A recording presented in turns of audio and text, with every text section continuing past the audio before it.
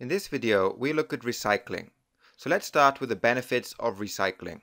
It reduces the use of raw materials. It reduces energy costs. It reduces the level of pollutants, and it reduces the need for waste disposal. Recycling metals such as aluminium saves the reserves of metal ores.